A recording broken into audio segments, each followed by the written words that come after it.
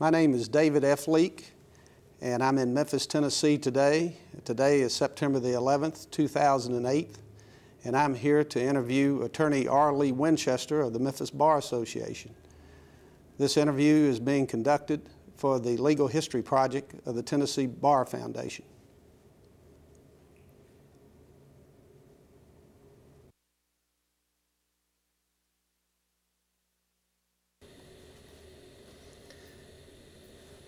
Mr. Winchester, it's good to be with you today. I would like for you to tell us your full name and your date of birth, please, sir.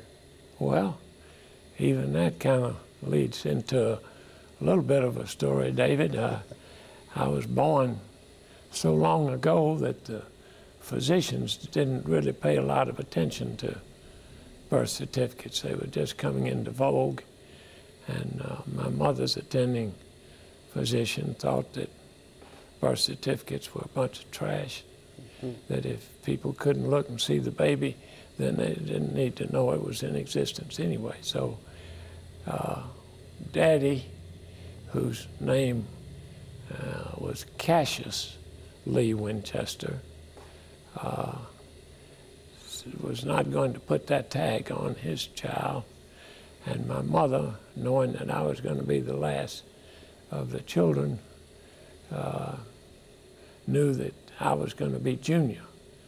So Mother and Daddy, I understand, were in an argument in the delivery room about that issue, and old Dr. Haywood came in and said, well, there's no need to argue about that. Said, nobody gives a damn about it anyway, and except you all. And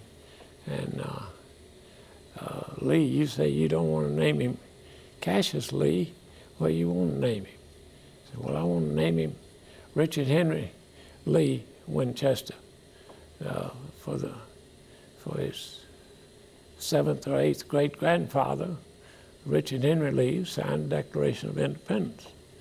And Mother said, well, I'm sorry that it's my baby, and he's going to be junior.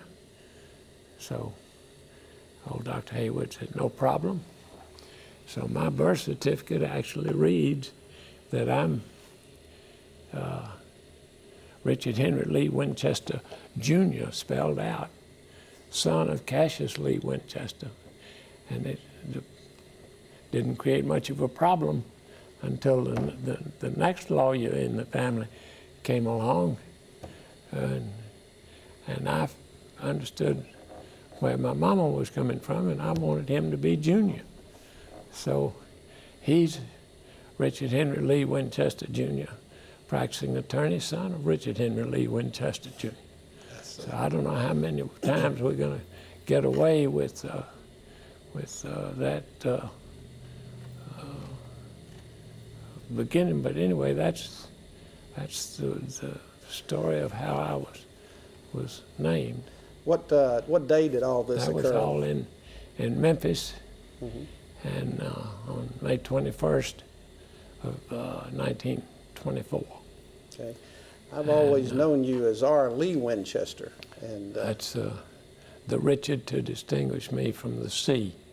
Lee. And your dad was known as C. Lee Winchester? He was. That's the way he signed his name. Now, and I think that was probably at his insistence, because he was the one that had all the credit at that time, and I didn't. Well, I want to talk a little bit about your forefathers, because I think it's real interesting. You mentioned about that one of your forefathers signed the Declaration of Independence. Does that have anything to do with the name Lee, particularly? Yes. That's from my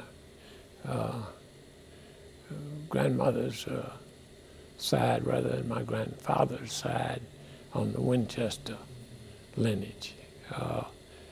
My grandmother was Eliza Atkinson Lee, and although she was one generation younger than the general, she was a first cousin of his.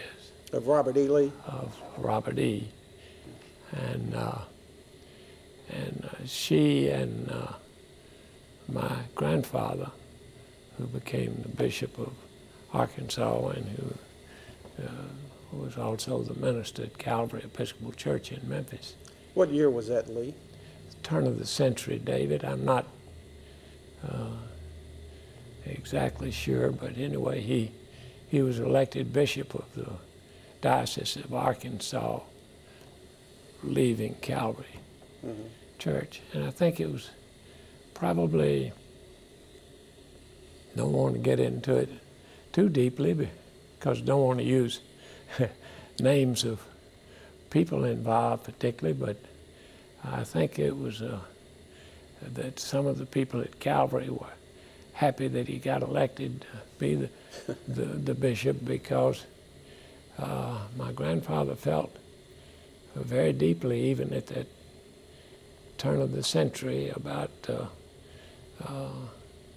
equality of opportunity and education, and both racially and sexually and everything. Well, that was kind of an oddball situation in Memphis, Tennessee at the turn of the century. Yeah. And he opened up at Calvary a little I think you told me a soup kitchen, wasn't it? Little soup kitchen in the basement of Calvary Church, where his picture now hangs. And he called it the Newsboys Club.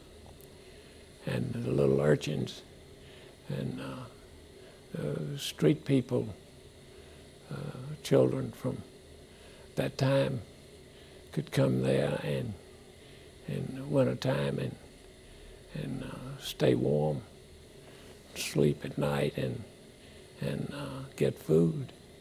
And there were some of the more dignified members of Calvary that took an extremely dim view of their preacher using their church facilities in that manner. So I think when he got elected to be the Bishop of Arkansas, he probably made some of them pretty happy. Lee, I wanted to ask you about the name Winchester. You talked about your mom's family. What relationship is your family to General Winchester that founded Memphis? Well, General James, I guess you would say, founded Memphis. Actually, there were 4 founders: Overton, Sevier, Jackson, and Winchester.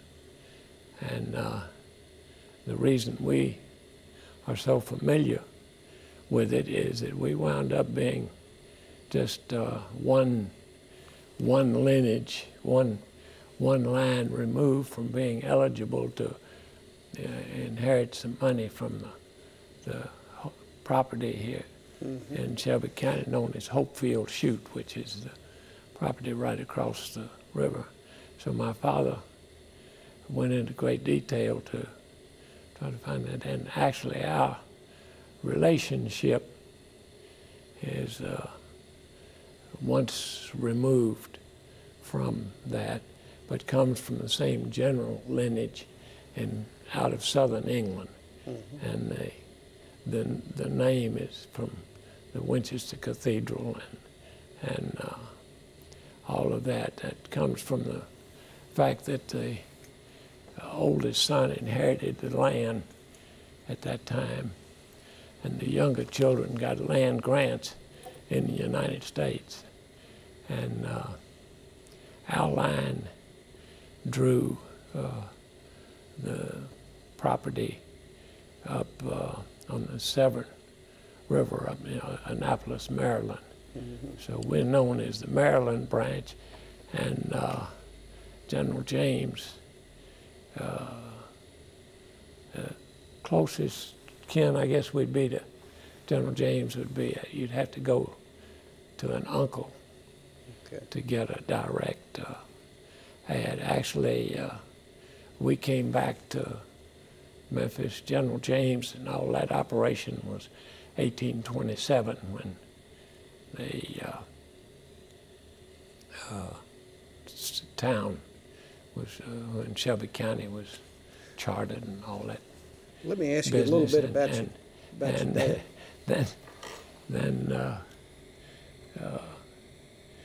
we didn't come until my grandfather was called to Calvary in the ministry, and that was the turn of the century. Lee, I want to talk to you about your dad. He was a prominent attorney here in Memphis for a long time, is that right? I think so. Yeah. I tried to advertise him as best I could under the ethics of the profession at that time. How long did your dad practice law here? 57 years. And when he was also president of the Memphis Bar Association, is that correct? Yes, and was the first, as I understand it, the first treasurer of the state bar, but a past president of the local bar when they were for the treasury.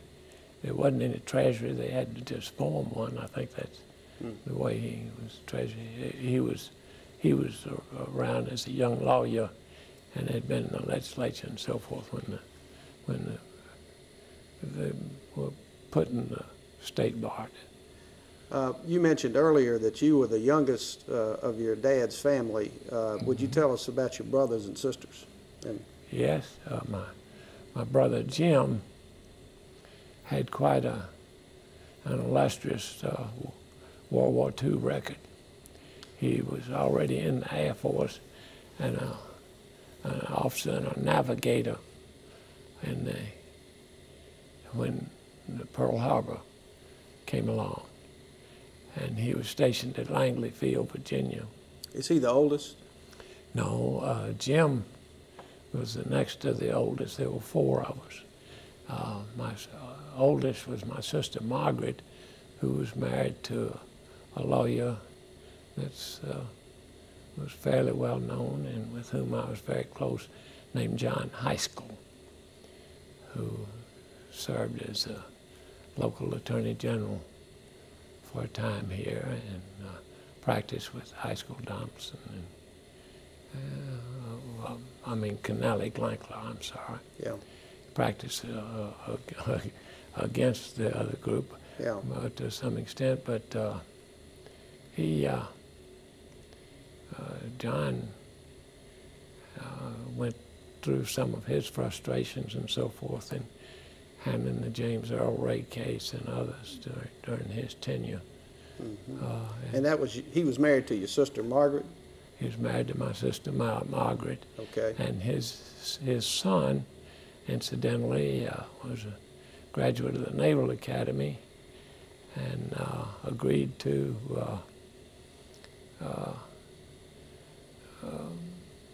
give up an opportunity to become an astronaut, for which he had been approved, if his little wife would let him sign up and volunteer for service in Vietnam. And it turned out that Vietnam was much more dangerous than the astronaut. He was shot down and enlisted for the rest of the 7-year time frame of missing in action to be declared deceased. And so that's pretty. Who was after Margaret? Margaret and then Jim. Then Jim was a lawyer, correct? Jim became a lawyer. Jim was shot down or crashed 3 times in the Pacific Theater. He left Langley Field at 2:30 in the morning on December the 8th of 1941. Flew to the West Coast, patrolled it for Japanese submarines for a couple of weeks, and then they gave him a map, and such as the navigational aids were at that time, and they landed first at Pearl Harbor while it was still burning, and then went on further, and he flew out of a place in New Guinea called 11-mile field. And when did he become a lawyer? After he got out of the Army? Yes, he was shot down and was really a nervous wreck when the war was first over. And the physicians recommended that he be in a quieter environment. But Jim came and bought a farm and decided to make a cattle ranch out of it. And we went in partners and bought 2 cows, but my cow died, he said. So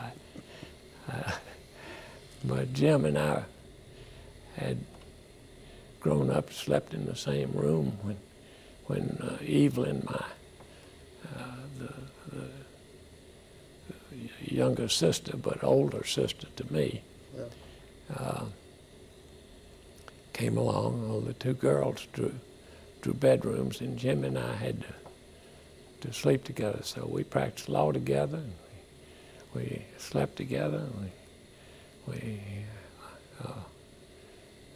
we loved each other dearly and respected and admired. Jim was the lawyer in the family that Mother and Daddy had. He was a great practitioner. Was he a trial lawyer? Was a trial lawyer, and when he was 43 years old, in November of 1963, I guess it was, Jim had a heart attack trying a jury case in Division III of Circuit Court. Here in Shelby County? And died here on the council table. And I was serving as county attorney at that time, and the county attorney's office was on the floor directly under Andy Holmes' court. They came and got me, and I tried unsuccessfully to breathe life into him, but he was already gone. But Jim was, you say, was he a trial lawyer? He was a trial lawyer's trial lawyer. He was something else. That's great. Lee, you mentioned Margaret. My sister Margaret. Yeah. And then James, and then you said that you had another sister, is that right? Evelyn. Eva. Evelyn. Oh, Evelyn. Yes, Okay. Evelyn Bird. Okay. And that's part of the Bird family, the Admiral Bird and all that. Did all you? That bunch of. My brother Jim had an opportunity through that relationship that got vetoed by my mother. It was urged upon the family by my father to make one of the Arctic trips with Admiral back when Jim was an Eagle Scout, and they promoted him up to where he had an opportunity, but it fell apart over my mother's wanting to try to keep us all alive. I understand. I want to get into your childhood a little bit. You went to grammar school where? I was, you know, we have Tigers and Lions and all of the other school names and everything. I was an attendee at Pentecost Garrison Powder Puffs, a school for boys. Was that really their nickname, Powder Puffs? That was our nickname. It was sort of like a boy named Sue. It was kind of tough. That may have explained a lot of things about how tough you are. Well, I've been pretty fortunate in that I was not a good football player, and I was little. So I was kind of like when John Ward got excited about the UT team one time, and he said, "I'll say one thing about those balls. They may be little, but they're slow. So I had all of the attributes, although I was kind of fast. I ran track in school, but I tried to play football, but each time I would manage to get strategically hurt so that I couldn't really have to show and disclose to everybody the fact really how inept a football player I was. And I had my share of accolades from some studies and military activities at Culver, where I attended after Pentecost, was a military school. I was there on scholarship, and that took you all the way till you graduated from high school, or? Yes. I guess it wasn't high school at then, it was Pentecost went through the ninth grade, went through junior high. Yeah. And of course I attended Pentecost Garrison with a lot of people that we could, each of whom we could talk about. We played horse and rider at a little recess, and Billy Loeb, who was Henry's, our city mayor's kid brother, Billy, was the horse, and I was the rider at a little recess. And we were the champion horse and rider players at Pentecost. I broke my arm on the football squad. It wasn't a very big squad. we had one of the teachers that had agreed to take Miss Beatrice Garrison's place as our coach. Miss B was an old maid teaching one of the owners of the school, and then turned out when we got a male coach, it turned out that he liked girls, so we had to live down an awful lot of things, and don't want to get too wrapped up in that because there's so many, right. So many of the members of the foundation, fellows of the bar, also attended Pentecost, and they might not appreciate my telling some of the stories about Pentecost. But my father had been to Culver Military Academy, and my brother Jim had been. This is a boarding school? It's a boarding school in Indiana. Mm-hmm. And Jim had been the senior cadet captain and regimental commander. And my daddy had been to Culver on scholarship because when he was the minister at Christ Church in St. Louis, a man named Culver, who owned and operated the Culver Stove Works, which everybody used. It was very popular, iron stove. And my grandfather went to him for a raise and used the need to educate my father as an excuse. And he said, well, that's no excuse. Said he just now got a scholarship to Culver Military It started a great tradition, I'm sure. I was on that. Then after you got out of Culver, did you go on to college directly from there? I was in my last year at Culver when Pearl Harbor happened. And my father wanted me to get as much education as was humanly possible before I had to go into service. So, and because I was through the ROTC program at Culver, I was already theoretically at least qualified to be a second lieutenant with just a summer camp. And So he had me drop out and start at University of Tennessee early. I already had more than enough college credits, high school credits to graduate. So I went then to UT Knoxville. And how long were you at UT before you went in the military? Went in September of 72. 72 or 42? Goodness gracious. No, I'm sorry, 42.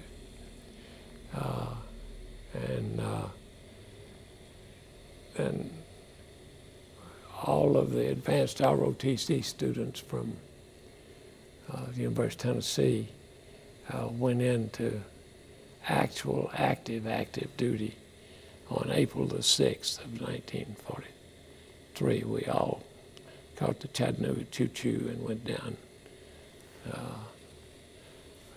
And all of the cute little girls and everybody were down at the railroad station see us off, and it was a mass migration of UT students going into active duty, but actually signed up and started wearing uniform and that kind of business, and training and forming squads and doing all those things in school, and intensifying our military training.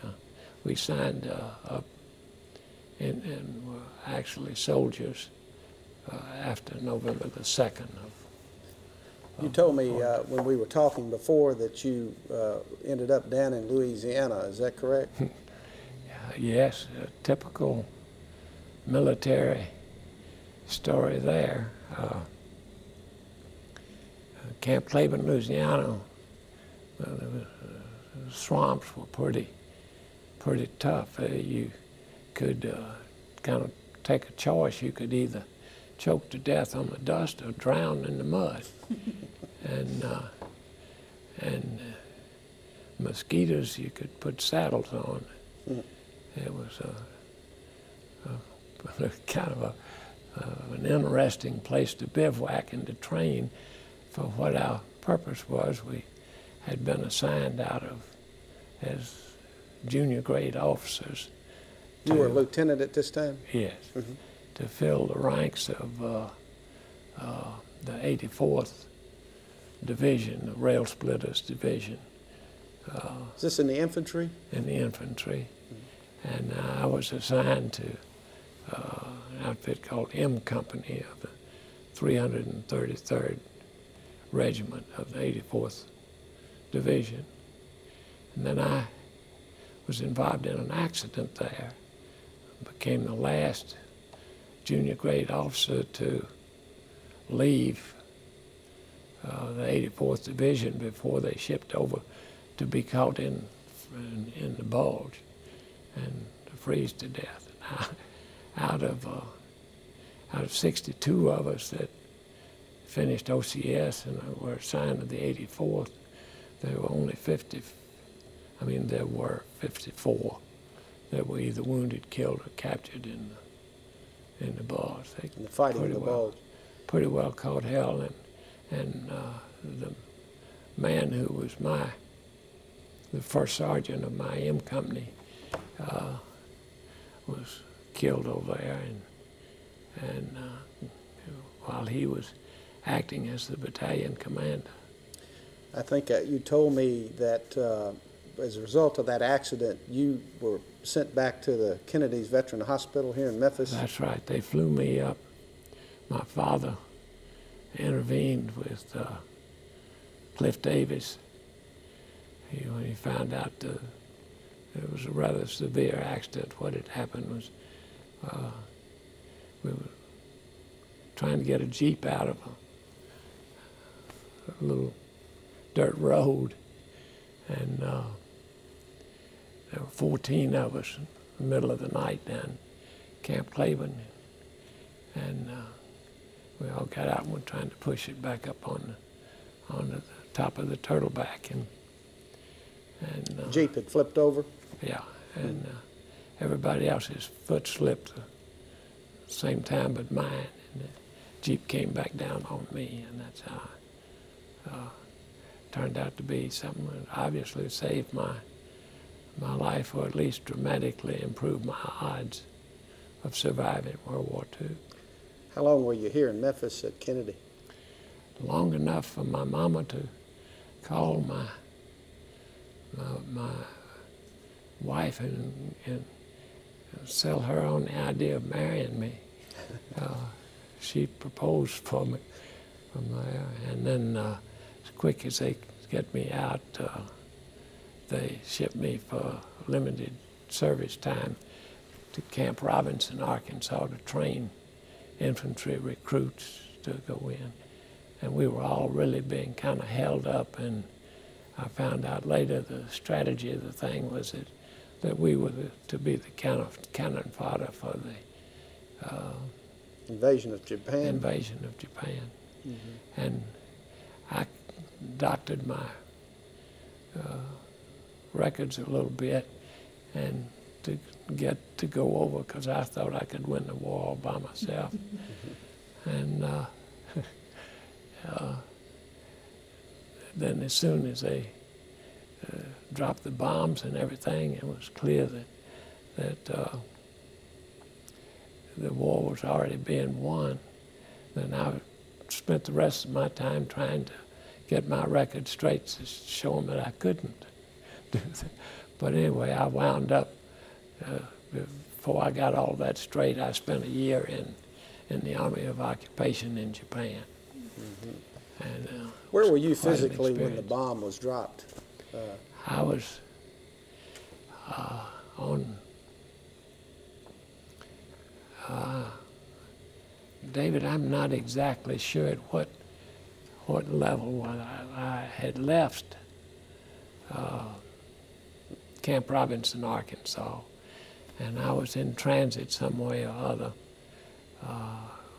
through Seattle, Washington, and went around. We took the northern route over, but when the war ended, I was at sea. Mm-hmm. And, how did you hear about the bomb, the dropping of the bomb? Do you recall? Oh, it came over the. No, I could probably make some pretty good stories up about it, but I wouldn't want. I wouldn't want to vouch for exactly where I was. I know I was elated to hear it because I didn't want to be part of what I'd already been taught was going to be the problems connected with the invasion of that southern coast of Honshu, that I was going to be called on to drop off the side of those ships and wait ashore was just suicidal. Yeah. You had not gone to law school when you went into the military, is that correct? And that's correct. I was in pre-law. Okay. And I had wanted to be a chemical engineer and a color chemist, they call it. And it was a method of chemical analysis that differed from quantitative and qualitative and all of the things that you learn there, because it was light rays that you beamed at the element that you wanted to identify. And the way the rainbow shaped up is what made the color. And I became fascinated with that because one of the people I trained under at Culver Military Academy had been the guy that put the capsule together for the New York World's Fair to tell everybody what science advancements had taken place at that time. And it was to be dug up 200 years from that World's Fair date to tell the people that existed at that time how the old folks lived generation in time scientifically. When you got out of the military, what rank were you, Lee? I came out as a captain, and but being an infantry officer and a heavy weapons company at that, background and training, there wasn't much room for infantry officers in the Army of Occupation, and so we drew lots, and I lost, and I drew 2 companies, the 236 QM Salvage and the 560s, 6 QM Laundry Company, and had one other junior grade officer that was in the same fix. He was supposed to have one of them, so we teamed up, and then we flipped. I lost again, and I became the commanding officer of both, and he became the executive officer of both. And we wound up with 1,030 enlisted troops. We were both 23 years old, and we were the only 2 officers that they had left. They were letting everybody go home that had anything to do. Lee, I remember when we first started practicing law together that you were telling me some of your war experiences, and if you would, tell me about the what you observed when you got to Nagasaki and Hiroshima. Oh, well, we set up supply dumps in both of those areas. We were in charge of furnishing all quartermaster supplies to both the Army of Occupation troops and to the Japanese, who we were keeping from starving, or keeping some of them from starving. Now, is this after the bomb was dropped? Oh, this was Army of Occupation. Mm-hmm. Yeah, we had 27 supply dumps, but the time you're talking about was when we were first moving into Japan, and we tried with our ship's original instructions for the were to land and disembark at Nagasaki, and we tried to do that. We went over on cargo nets and then waited on in, and the after effects of the bomb were just awe-inspiring. And you take that many military troops, and nobody was saying a word, and that in and of itself was eerie. The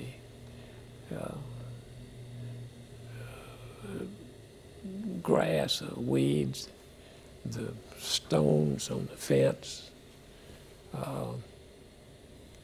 There was this long slope going up from the beach, and anytime you take a step, you'd make an imprint, just like walking through ashes, and you couldn't feel anything. You could go over thinking you were gonna lean up against a stone fence, and it'd just go right straight through, like there was nothing there, like you were not touching anything. And once you take a bunch of GI infantry soldiers that are soaking wet from salt water wading and start them up a hill like that, and everything became deadly silent, just deadly silent. And so the blast from that heat, or the heat from that blast, the was heat so... from that blast, it just eliminated everything. Just eliminated everything. It was nobody could say anything. There wasn't anything you could say. Finally, they came off the ship with a horn and said, "We've happy to report we've gotten our orders changed. We're re-embarking and going to another port of debarkation." And we didn't have any trouble getting them to line back up to get their families back on board that ship. And we went to an industrial city named Nagoya and marched inland from Nagoya and went to, it's about 20 miles inland, to a place that had been a factory, an industrial area for the Japanese. And one of the things they did there was make Suntory Distillery, and another, make whiskey, and another thing they did was to make Betty bombers. And what are Betty bombers? They were the Japanese equivalent of our B-17s. Okay. And we had some people, some good old infantry boys, some of them from Tennessee, that knew exactly what to do with that Suntory Distillery, and we got it going pretty good. Did y'all have any resistance from the Japanese people when you came in? Any fighting or anything at all? Yes, one time, not too proud of, wasn't anything that you would be looking for a silver star or even a lead star much, but we went to set up to shop these supply dumps, as I said. One of the places we had to operate was down at Kobe on the southern coastline. And a little camp up on Cherry Tree Mountain was called Tarumi, which in Japanese means abode of sweet repose. And we were doing fine, and I was a pretty good marksman with everything but my assigned weapon. My assigned weapon was a .45 pistol, and I could stand in the middle of this room and not hit a wall with a .45 pistol. And yet I was an expert marksman and everything else. But the sergeant came and said, "Captain, we're being attacked." This was the middle of the night. So you're being attacked? Yeah, he was on guard duty, and I said, "Sergeant, I told you to stay away from that damn Suntory Distillery. Now what do you think you're doing?" He said, "No, sir." We said, I'm not kidding." So I got up, and we had taken the weapons away from all people and put them in, locked them up in storage. And so we reissued those in a hurry, went through all of the half-baked emergency drills and stuff that we fooled with, and formed what we in the infantry called a line of skirmishers, and started across. Somebody shot, I don't know whether it was one of the Japs or one of our people, but anyway, it didn't take but one shot to start a barrage. And I guess I don't know how many bullets we expended or how much it cost the United States government that particular night. But we finally wound up rounding up a about 25 or 30 Japanese diehards who had raided our camp for purposes of trying to get some food. The Japanese were all starving to death at the time. And so we loaded them onto 2.5-ton trucks and herded them on into Kobe, turned them over to the military. But that was the only time I was ever really shot at. The rest of the time, I just got the opportunity to sleep in mud holes and eat out of garbage cans. Lee, I want to direct your attention back to what happened after you got out of the military. Did you go back to school? Went back to school and in Knoxville? In Knoxville. I had a track scholarship to go to Knoxville, and really was not good enough to have gotten the track scholarship. And World War II saved me from that fact being disclosed, because on April the 7th, I was supposed to run my first track meet for the University of Tennessee, and it would have been disgraceful.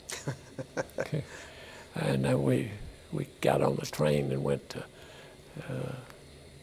Chattanooga, the military camp the night before. So, but yeah. Well, you graduated at that time, or did you have to go back into undergraduate to finish your degree? I had to go back in undergraduate, but I took 24 hours in 1 quarter.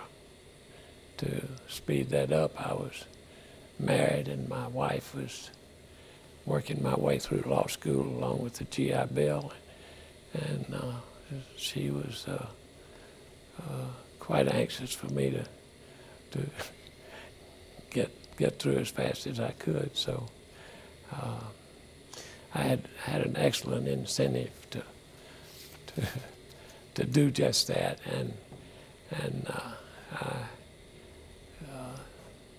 took either 1.5 or 2 quarters per quarter till I got ready to go into law school. To law school. Let me ask you this: why didn't you become an engineer?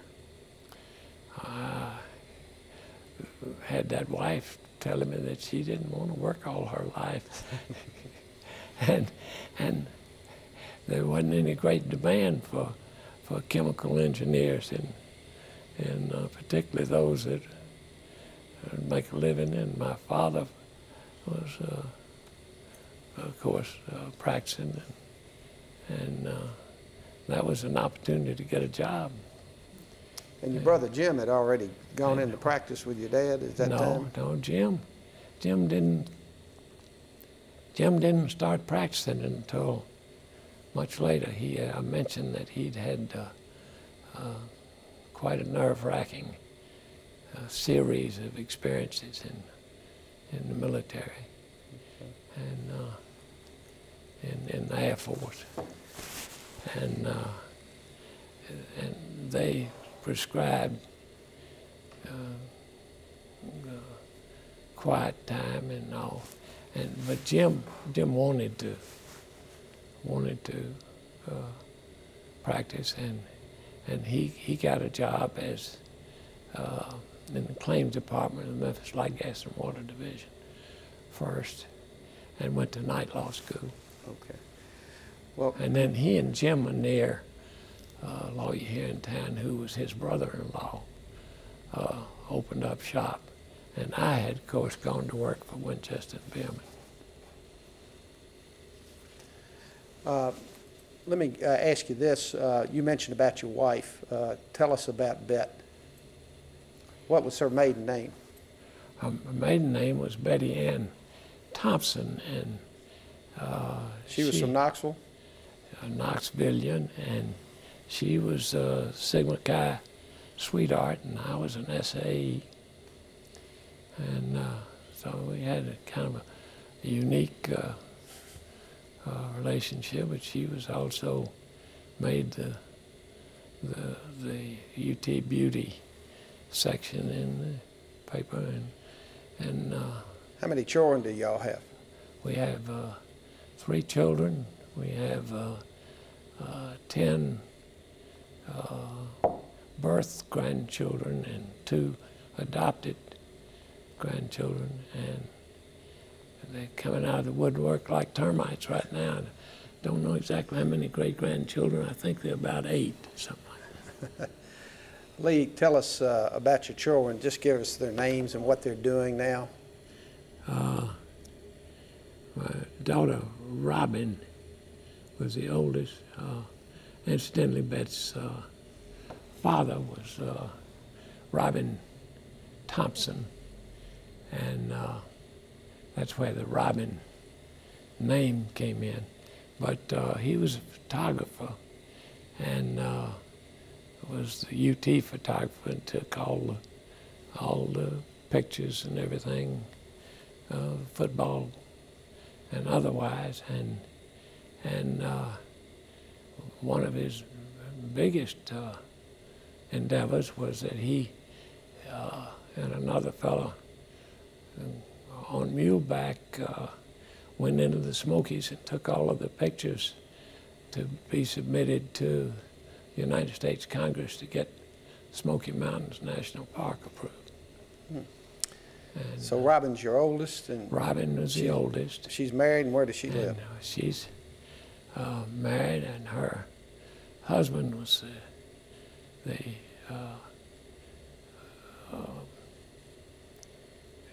over in Chattanooga, and he was the Hamilton County engineer. He finished engineering school at UT, and then they had this job.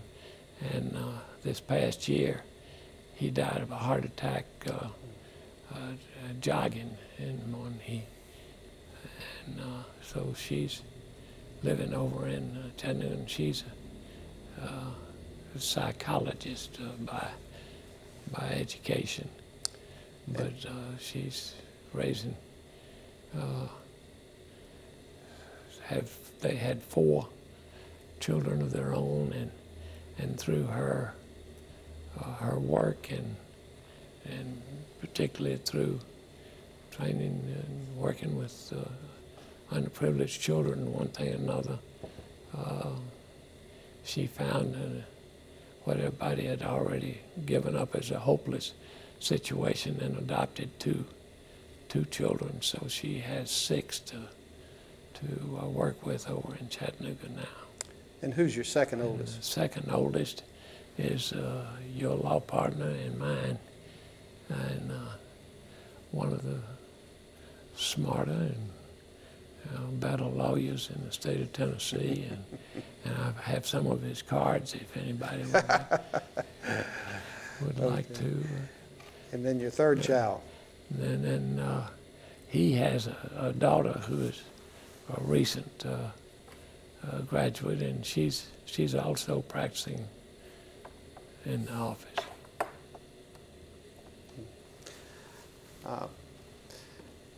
Okay.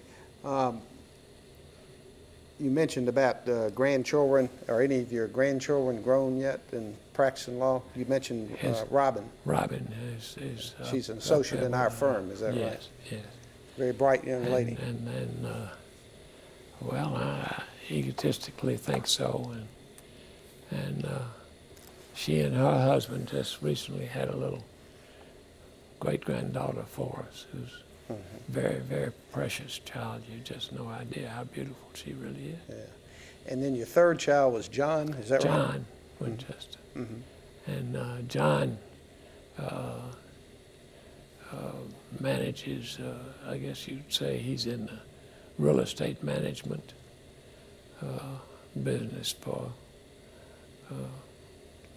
keeping the people who own commercial property happy with their investment. He finds tenants for them and keeps things cleaned up. And if I misunderstood you, I think you said that you have some cards that you would pass out about young Rick's involvement in our firm. That's Richard L. Winchester. Is that correct, right. Junior? That's the Richard L. Winchester. And we call him affectionately Rick. Rick. Okay, we just wanted to get that straight. That's the distinction. Okay. Lee, I know you had a lot of experiences at law school and probably could tell us a lot of stories, but are there any particular stories or professors that stick out in your mind? One, David, I mentioned to you the other day, I believe, that you may be referring to. We had a... Just to make it clear for the record, you went to UT Law School, is that correct? Oh, yeah, yes. And I went with an illustrious group. A large number of them have even succeeded in becoming fellows of the foundation. And we had some interesting experiences. The one I mentioned to you was we had a prof named Judge Jones, who was quite a colorful character, retired judge. And Judge Jones was bald-headed, and he had a scar on his head, which was always red, and his scalp was white. But whenever he would get upset or mad, they would reverse, and the scar would turn white and his head would turn red. And so he called under the textbook, casebook educational system on a man, and Frank Crawford has passed away, and so I hesitate to tag the culprit as being Frank, but I'd swear that he was the one that was involved. You know, once you learn how to handle the casebook method, it's pretty easy to make it through without really having done your homework. You can pick out the key points that you know you have to go to get the point of the case to fit it into the program. Judge Jones had called on Frank. Frank stood up, and the way you handle that when you hadn't done your homework was you took your case notebook, put your textbook inside that, and then you picked the key points to recite your case. Frank was going great guns with that system and fulfilling his obligations. And about that time, Judge Jones rapped on his desk with violent slapping, says, "Mr. Crawford, you know that's not the law on that subject. Where did you get that garbage?" Frank looks back at his book and well, Your Honor, to tell you the truth, I got it right out of the book. So what book? Says, our textbook, Your Honor. Bring it forward. Well, he brought it up there. Judge looked at it, and the scar turned white, and the scalp turned red. And we didn't have a lot of money. In textbooks, you passed on and made a little money when you're selling them. This was on toward the end. But that didn't bother Judge Jones. He grabbed that textbook, and he came out with that whole case. Does this with it, balls it up in a little ball, and says, "Mr. Crawford, you're excused to take this to the men's room and dispose of it by placing it where it properly belongs."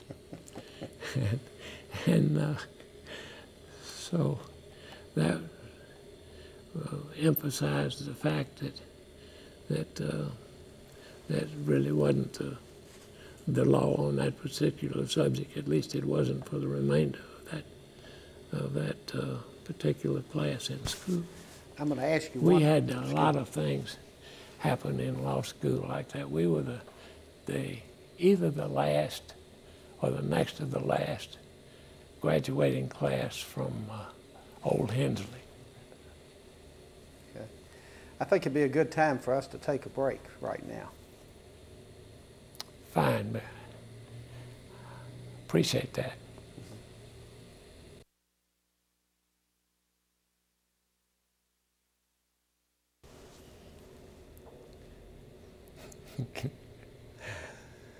Lee, we concluded our break about talking about your law school experience. I'd like to kind of move into the next era right after you graduated from law school.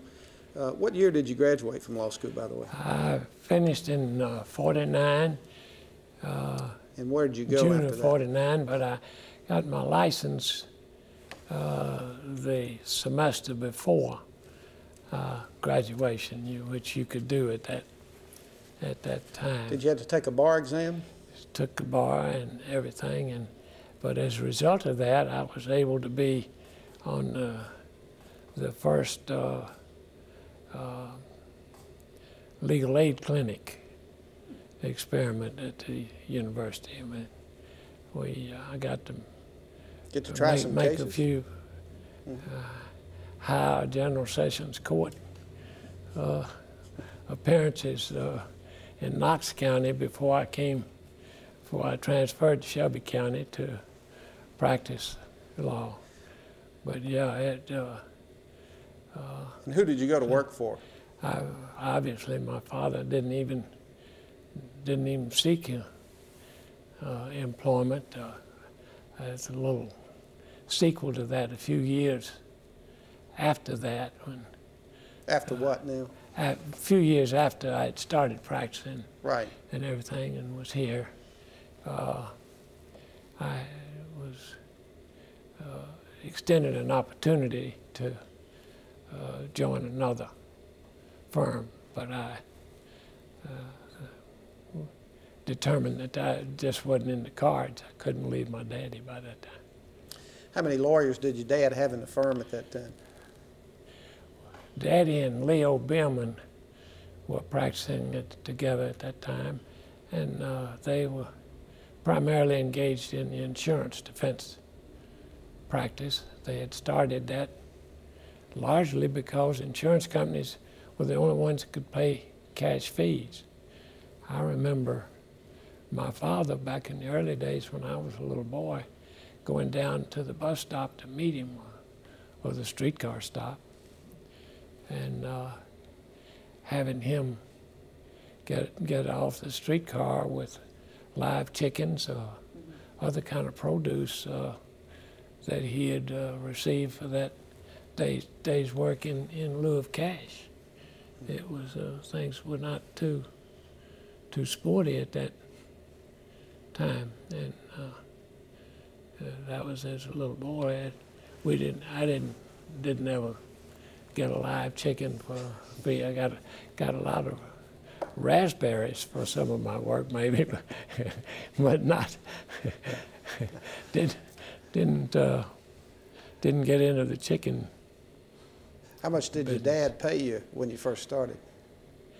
Well, the way the salary worked was, I'm sure it was worked out with all due respect to Leo Billman.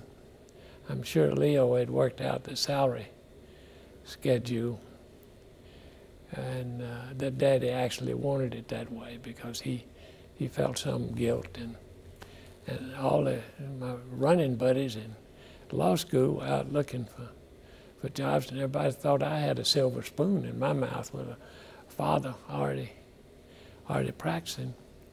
But the setup was that I got $250 a month, and I think that was probably predicated on what was going to be the minimum it was going to take to let me get a streetcar fare to get to work. But in any event, for that, I had 30 files per day. I mentioned the insurance practice, and it didn't have all of the claims adjusting companies that they have now. The lawyers usually did the claim adjusting, and for the lawyers, for the carriers. And it might best be identifying a motor number off of a car or something. But I had 30 files to report to Leo's secretary on my desk each day. I learned a lot of shortcuts to be able to find out what had happened in city court and evaluate those things, to give reports to the insurance carrier on our liability and things of that sort, and was on that. That was for free. That was for the guarantee of the $250. Then 100% of what I made on my own, up to the $250, went back to the firm. Then after that, my chance for any additional compensation was that I got 50% of anything I could establish as having been generated on my own, and the other 50 went to the firm. How would a young lawyer during those days generate business on your own? Well, the ethics of the profession were such that you really kind of had to plot and scheme around that. And one of the things that I found most productive was that I'd go down to the liquor store and buy a half pint of whiskey. And I was quite active in the American Legion, the VFW, all of us as returning veterans. I'd go down to the Legion post and get out the half pint of whiskey and put it up on the table and pour a drink and sit there. And that was amazing how many veterans that would attract over to my table, and I'd start telling what I would hope would turn out to be witty lawyer stories, so that they would all ask me if I was a lawyer, and I'd identify myself as one, and invariably they'd have a friend. I have a friend. Say, I have a friend that has a problem. And what is it? Well, this would enable me to screen their, quote, friend's problem.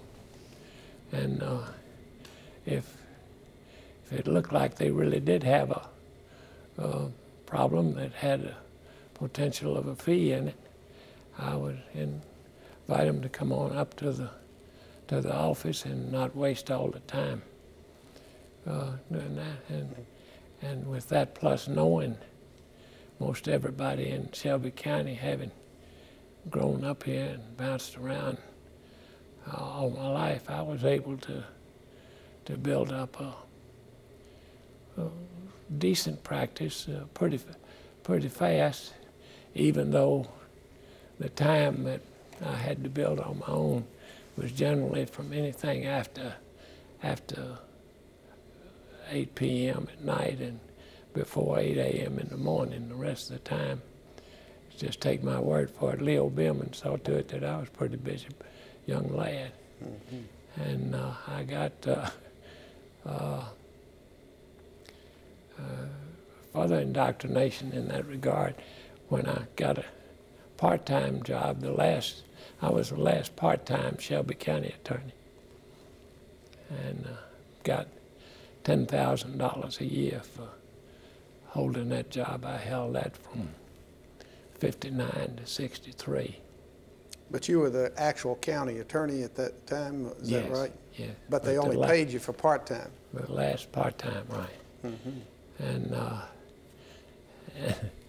and they, but Charlie Baker was quite a frugal person. And Charlie Baker was the chairman of the county commission at that time? He was the chairman of the county court then. County court? It was the same as the county commission now. Well, and we didn't have assistants, so we just had the county attorney. And that was a pretty rough deal to try to represent all of the different groups that needed legal services connected with county government. That was it. But I got Charlie to let me hire 2 part-time assistants finally, right before I finally told him I had to quit. That was after. Lee, when we were talking about young lawyers starting salaries, it may have been a while since you hired a young lawyer, but how would you say the way that you came on board sets up with the way that young lawyers are hired today, based on your knowledge? Oh, my goodness. I think I mentioned to you one time that Daddy, my father, didn't have a college legal education until after he'd already gotten his license to practice. He paid Colonel Walter Canada $50 a month for the right to study under him. So he had to pay to work for somebody else? He paid $50 a month. And then he got his license and started practicing in the daytime and got a job clerking the grocery store at night to support the family. And but then he reached the conclusion that he didn't have enough legal education to make it right for the client, and with that, and so he dropped out and went to Cumberland for a year and got his law degree from Cumberland University. I guess after he was already a licensed practitioner. Yeah, and I guess what you're saying then is that the fee schedule that you came up with, you think that that's being used still today, most lawyers? No, I don't think you can. Not for the $250, but I'm talking about the percent of what you bring in. And no, I don't think that, and I don't think even at that time that I was, frankly, I don't think I was getting a fair break. I think I was paying rather dearly for your education. For my education that I was getting. Mm-hmm. And I would almost compare that to Colonel Canada's treatment of my father. Mm-hmm. You know, listening to you, and I should have asked you about this earlier, I noticed that because you talked about how tough it was when you first started, and you also talked about your toughness and, as a track runner and as a powder puff person. I noticed that you have an oxygen assistance here today. If you would, explain what's going on with your health and how tough it's been for you over the last couple of years. Well, it's been pretty tough on you and the other members of the firm too, David, and I'm deeply appreciative of the fact. I developed cancer, both bone, lung, and spleen and colon, and all at pretty much at the same time. I've had a total of 39 cancer treatments in the last 2 years. Been in intensive care 4 times, and it's been pretty tough. And for that, I want to apologize to those members of the foundation that are having to listen to an old raspy voice coming from a senile old goat. My main claim to fame, I guess, being that old age, that I've gotten old enough to where I can reminisce about a bunch of old yarns. There's nobody around still living that can call me a liar about it. So, well, I want to ask you about some of that old history here next, and that has to do, getting back to your days as a young lawyer.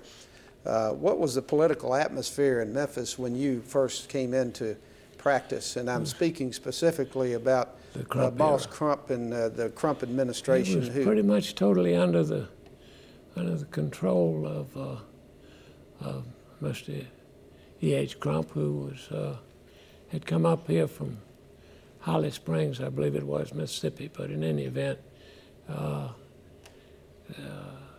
things were pretty tough down on the riverfront in Memphis at that particular time in history. And Crump became the secretary of a good government league once that included just about everybody that was anybody in Memphis. They had assembled together to clean up the town. And Crump utilized that opportunity, served as secretary of that group, originally called meetings and fought political battles with everything at their disposal, just about.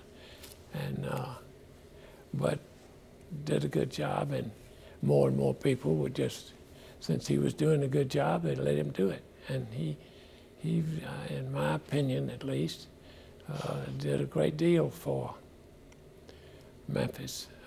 But he was known as Boss Crump.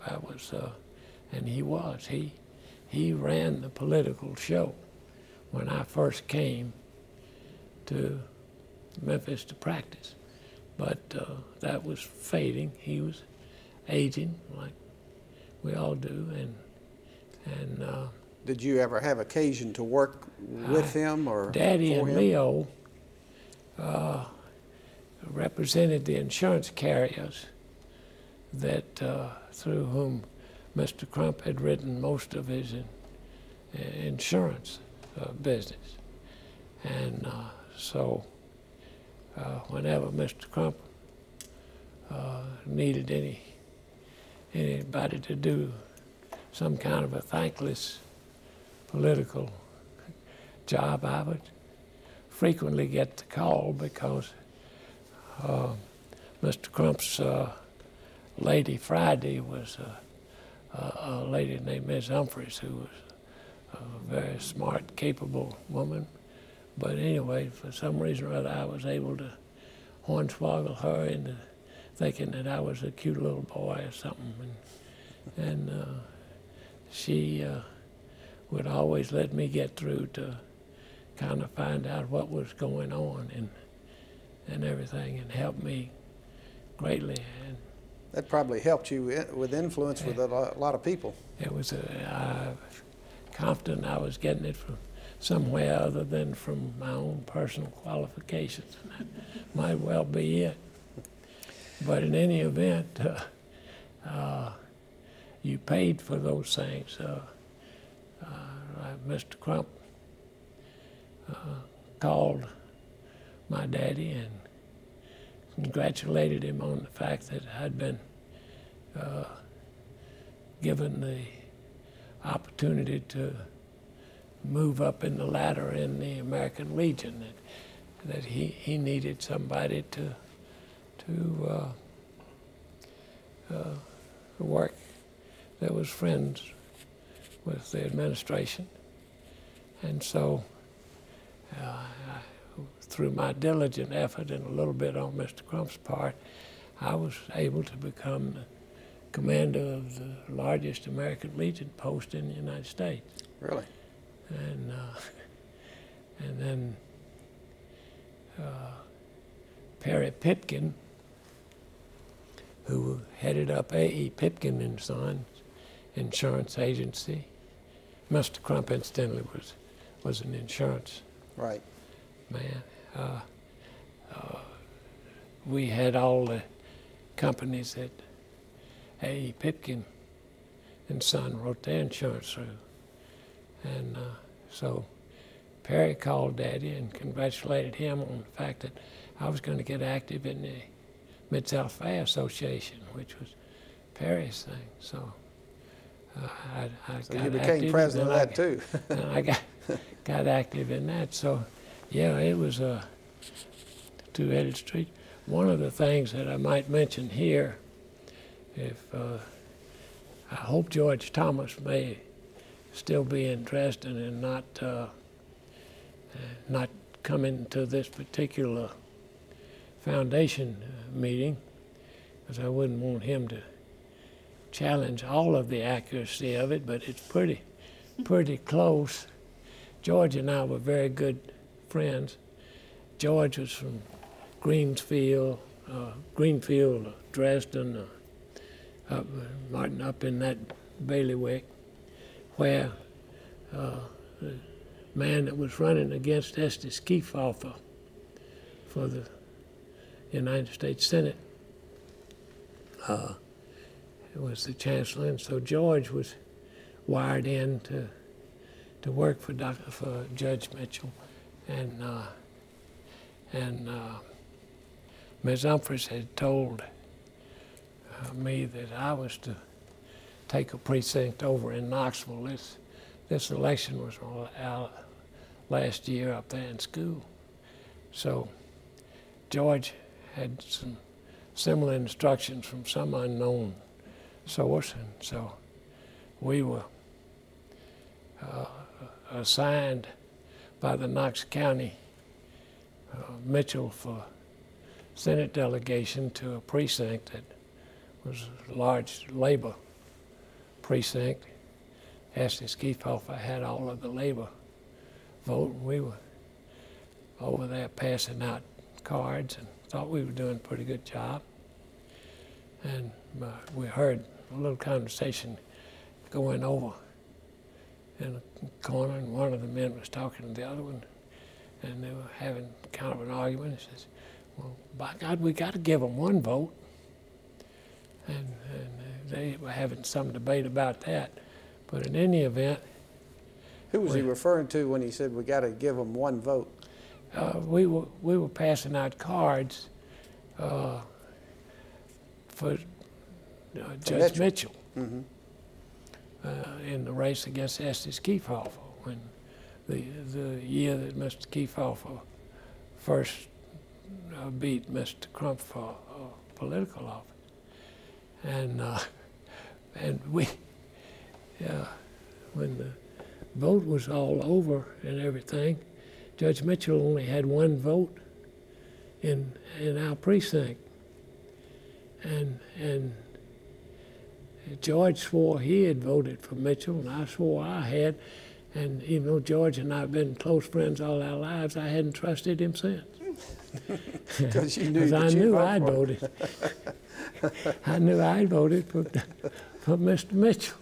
And now I can't vouch for George. I don't know what happened to all those votes up there. So they had one vote between the two of you that they were going to get to Mitchell. They had one vote, and they gave it to us. Yeah. We had another little Kefauver deal. This one involved Al Gore Sr. We got an opportunity to stay in Al Gore Sr.'s apartment in Washington when the National American Legion convention was held there. And Gore was supposed to be out of town, but something happened and he came back in town and stayed in his own room. And the phone rang, and we heard him answer it, and that's the way we knew he was back. And it calmed us down dramatically, but in any event, Turned out the next day, he told us that this phone call was from some unknown racist character that was obviously partially intoxicated and everything, but called to give Mr. Gore hell for what he considered to be the wrong side of the integration-segregation battle that we all went through those times. And the senator said he got just tired of listening, and it happened every now and then when somebody could slip through and get the number, and he just put the phone over on his pillow, went on to sleep, woke up sometime later, and this guy was still ranting and raving on the telephone. He said he just... Making racial comments? Yeah, yeah, just every way he could. And Senator Gore said, I wanted to try to just go and hang up the phone because I knew I was going to have to hang up the phone sometime or other. And this guy was not going to ever quit. So I said, sir, can I butt in just a minute and ask you a question? Yeah, this is you? No. Oh, Gore is telling me and everybody was in the room. Yeah, by way of preamble, Whittle LaFawn was married kin by marriage to Albert, and it was through that connection. It was a whole bunch of us that were there at Gore's apartment. He said, I said, I being Albert, said, sir, let me ask you a question. Suppose that you were to die and go to heaven, and you got to the gate, and St. Peter turned out to be a black man. What would you do? He said there was this obvious drunken pause on the other end of the line, and then this guy blurts out, says, I'd just turn around and go back to hell with you and ask this Kefauver. So we had some interesting public times. Getting back to your early career in your law practice, you said you did a lot of defense work. Are there any cases that come to mind that you were involved in that kind of stand out in your memory? Well, some of the, I won a few that I should have lost, and I lost a few that I think I should have won. I remember you telling me about the Southern Railway case. Was that pretty? That was an interesting one. I'm kind of proud of that. I represented the city of Germantown, or at least a bunch of citizens there.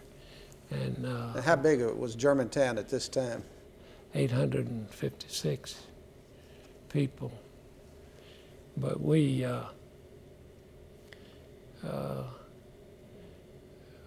fought the Southern Railroad to a decision that the Southern Railroad had to make to move out the switch yards to Collierville instead of Germantown, and I think to that extent played a rather vital role in the direction that Germantown took insofar as being a bedroom community. Right.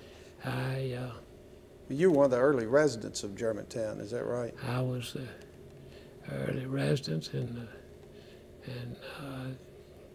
I won a liquor store case for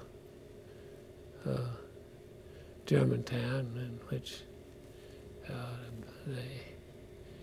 particularly my friend then, who was the Baptist minister, thought was just a great victory. It was really a slam dunk because I had all the law on my side. But I won that, and then subsequently got involved and won the other side and got a license for Elio Lunati. How long were you city attorney for the city of Germantown? All the way from the time we moved out there in 1956 until, oh gosh, I guess it was all the way up until the time they started paying fees for serving.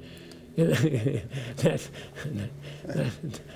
when I ran into some competition. Yeah, and I think but read that you were a city all, attorney out there from 1966 to 1981. Does that sound about right? That's about right. Yeah, and you were also I was city attorney at one time or another for every satellite city in Shelby County. Collierville, I lost the Collierville business because Germantown, I was serving as city attorney for both, and Germantown enacted an ordinance of 30 miles per hour speed limit for automobiles and 10 miles an hour for horses, and started enforcing the horse portion of the ordinance on Collierville residents. And I got a call from my friend the mayor out at Collierville that told me the kitchen heat was getting a little tough. He was going to have to give that city attorney's job to a Collierville resident, or else get me to drop that, to make Germantown drop that horse provision of the ordinance. That's funny. But I drew the first Industrial Development Board charter for in Shelby County. Mm-hmm. And I read also that you were fought rather vigorously by some leading developers in Shelby County who came in and appeared to resist the thing, and Charlie Baker had me draw it up on a crash program as being essential that we get rolling and everything in a hurry. And what was the purpose of the Industrial Development Board legislation? Provide the financing, the bond financing, and this opened the door for me to be able to learn bond work, and I got involved in got approved in the bond buyer and being bond counsel for people, and had several appearances before the Securities Exchange Commission and that kind of stuff. Now you also you were Shelby County attorney for quite some period of time, but I notice here that you were also Shelby County School Board attorney. Is that right? That's correct. From 1960 to 2007? That's correct. Wow. I went through 7 school superintendents. Now, tell me about your involvement in the desegregation case here for the school board. I handled it from its inception until 2000, until I had my stroke. Mm-hmm. I mean, my cancer. And is that case still going on? Yeah. And how many years has that been? 40. Well, 60. It was filed in '64, and 44 years. It was actually filed, but it had already started a couple of years before that, and but it just actually got filed in '64. Yeah.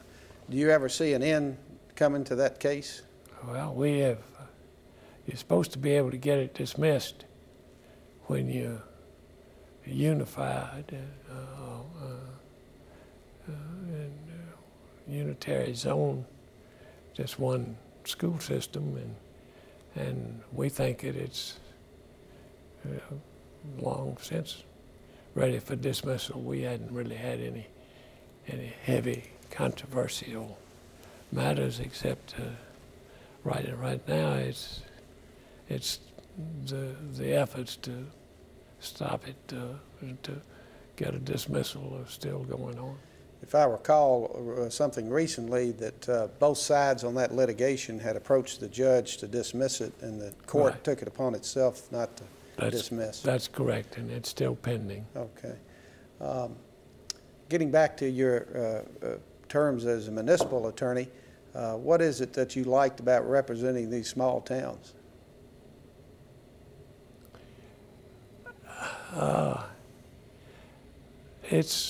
I think they're collectively probably comprise some of the most grateful clients, and frequently for some of the most unique reasons. It's right. It's just kind of fun to see politics at that level at work, and to see and get a feel of appreciation for what really goes on in America and what makes it tick. Also, you told me earlier too that as the Shelby County attorney that you were involved in the Baker v. Carr case. Had involvement in that. I drew the Industrial Development Board charter, and I was just starting to mention that I drew it on a crash program, and it would stay a crash program until a couple of the leading commercial development citizens in town found out about it, and they wheeled in books on those warranty deed go-karts down that come out of the basement of the courthouse. Let me, for the record, let's put their names out there, because I think people would appreciate this story a little bit better if they knew who those were. Well, it was Mr. Boyle and Mr. Bells. Mr. Boyle. Boyle Investment Company. Boyle Investment Company, one of the largest developers in Shelby County, and Philip Belts. Philip Belts. And they're very famous developers here in town. They were not known generally for getting along too well, but they seemed pretty friendly that day. They wheeled in the day that I had the bill all ready.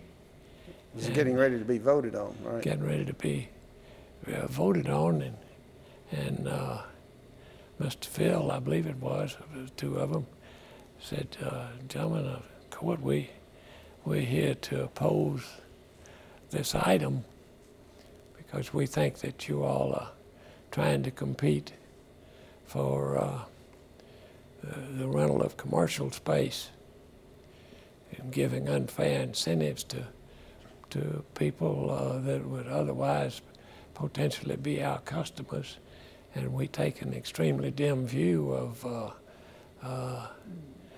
making that form of contribution to our competitors. So we dug it up and have here with us on these go-karts the records to reflect that we pay 3% of the taxes in Shelby County, Tennessee, and that to the extent of our ability, we're going to vote for the political demise of anybody that votes in favor of this legislation. And hell, I sat there, and we couldn't get a motion to bring it to the table. And I'd worked night and day for 2 weeks getting the thing all ready.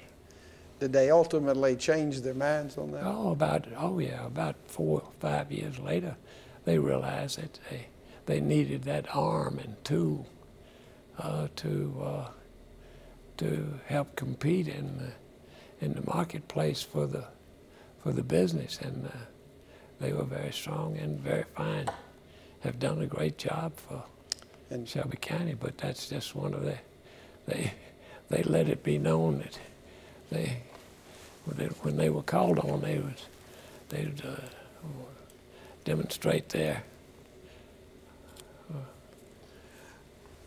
Lee, you've had such a varied career in the legal profession, and as we've seen, it goes all the way from representing small communities to Shelby County and Supreme Court decisions like Baker v. Carr. I want to ask you about this. Were you ever able, or did you ever serve as in the judiciary at all at any particular level? I have served at one time or another on every state and local civil bench in Tennessee. Really? At one time or another, including the Supreme Court? Including the state Supreme Court. This is the state Supreme Court of Tennessee. Right. Tell us about that and how that came about. Usually it would be helping a guy who'd be a buddy of mine who also happened to be a judge. When his vacation would come along, he'd look for somebody he needed to cover his courtroom while he was on vacation, and I did that for most of it. But the Supreme Court came about because the Supreme Court itself got sued on an election. All the members of that existing Supreme Court got sued? Got sued. And by who? By a person who claimed to be a legally qualified candidate and had met the legal requirements to be qualified to be on the ballot, and had been denied by that opportunity by the election commission, so he couldn't run, and he brought suit. All the members of the Supreme Court recused themselves, and Blanton was the governor at the time, and he appointed 9 special justices, 3 from each grand division, to serve as a special judge to hear the case. And we sat and deliberated on it. And I guess if you listen to the other side, you'd say, well, guess how that came out. But in any event, we think that we gave it due deliberation, and the Supreme Court justices won the case. That's how that happened to go on the thing. But I've always felt, David, that the change of the advertising rules in connection with the solicitation of law business is the greatest tragedy that's occurred in the state as far as the practice of law. Practice of law is concerned, because the way you got your business, the way you could make money practicing law and feel good about it was to get involved in civic affairs and to do any and everything you could, whether it was in political arena or civic club, whatever. That's the way to get known and to make your mark, and then have clients that you've given a conscientious break, whether you won or lost for them. We'll be glad to tell that some clients you get that just can hardly wait to tell who they had as a lawyer, and that's the way you get your business. I've never seen anything business that came down the pike that I thought somebody got through paid advertising that I thought that I would have been thrilled to have gotten the case. Lee, when I first met you and came into the practice with you back in, I think it was around 1970s, the thing that everybody understood about Lee Winchester was that he was not only a fine lawyer, but that he was a pretty astute business lawyer and a businessman. And I want to ask you a little bit about that. Necessity is the mother of invention. Why do you say that? Had to do that to eat regularly. These kids coming along and have to be educated and everything else. You see opportunities. And that's another benefit. It's a great benefit from the practice of law if you do it the way I'm saying that you do, that you get your business that way. Mm-hmm. You get other opportunities, and I'm involved in we jokingly I built condominiums down in Florida. I think you've also got involved in a you thought it was kind of funny when I told you that I got involved in a suntan oil business down in Florida. I participated in forming quality concrete products here at a time when all of my clients owed money to Choctaw Culvert, which was the concrete pipe supplier in town, and they didn't want to get tagged as having been a part of forming quality concrete, so I had to go rent motel rooms to hold meetings, and send word out where the next stockholders meeting in quality concrete was going to be held. And I was quality concrete products as far as Choctaw was concerned for about almost the first year of its existence. But well, one part I want to ask you about, and I think one of the things that you're more well known for is starting one of the first de novo banks in Germantown, Tennessee, back in the 70s, wasn't it? Yeah, I was about 20 years there. I was chairman of the board, one of the founding directors of Bank of Germantown, subsequently merged to First Tennessee. And how did?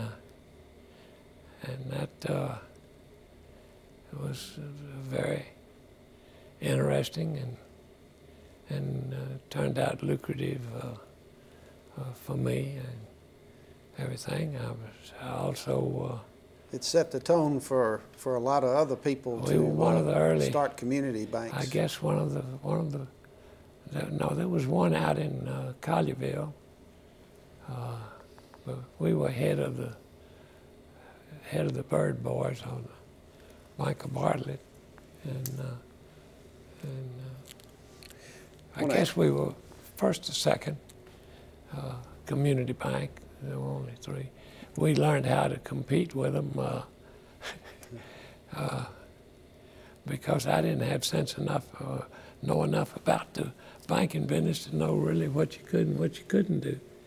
And I didn't see any reason why we could close up on Saturdays when half of our customers couldn't get off any other time.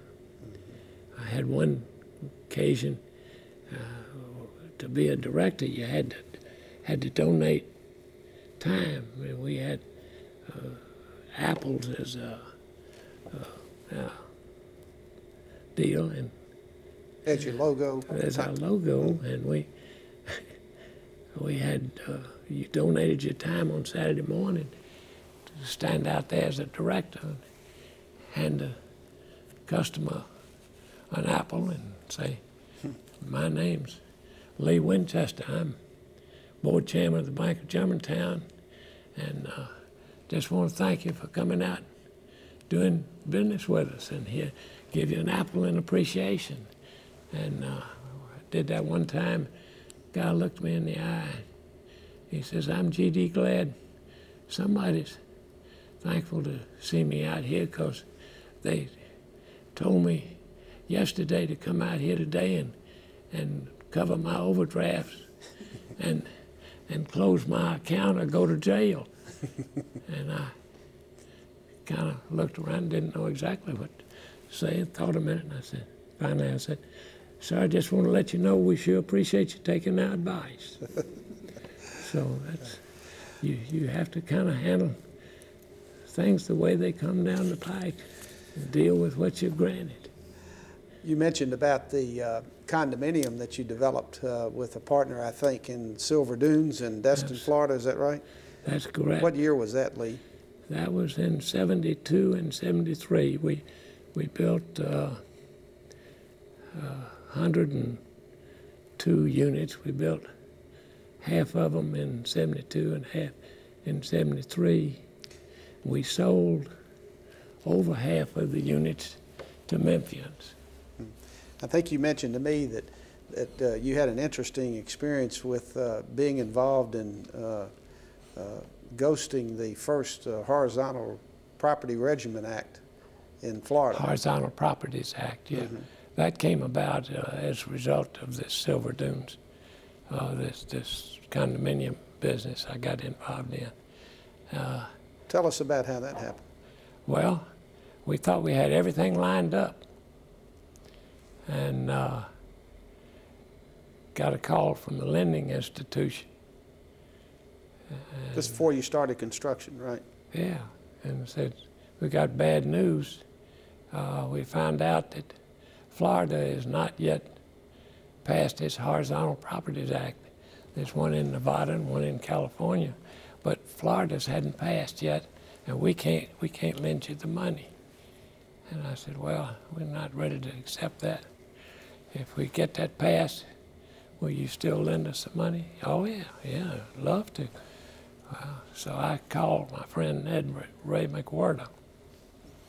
Ned at that time was speaker here in Tennessee.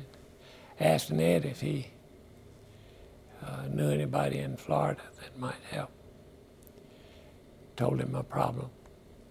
He said, "I'm a dear friend of the Speaker of the Florida House, and let me call him and call you back." So the guy, Ned, called me back that same day and said, "Lee," said, "I don't know that there's anything we can do." Said, "But everything that's passed by the Florida legislature has to go through the Florida Attorney General's office. And they won't put on their agenda anything that hasn't." And I said, "Well, one more thing to do for me, Ned. If we figure out a way where we can get that thing put together, and if the Florida Attorney General's office could review our handiwork, you think that might suffice?" He called back about 30 minutes later and said, "Man, my buddy down there said he'd love nothing better." And the Attorney General felt the same way, that they were overloaded. If they can get any help, they'll take it from wherever they can get it, even you included. So we got on the stick, and we drew the Horizontal Properties Act, kind of plagiarizing from Nevada and California, and got the thing down there to the Florida Attorney General. He approved it, and from the time Florida had even heard of that law until it was effective law in the state of Florida was less than 30 days. And we got a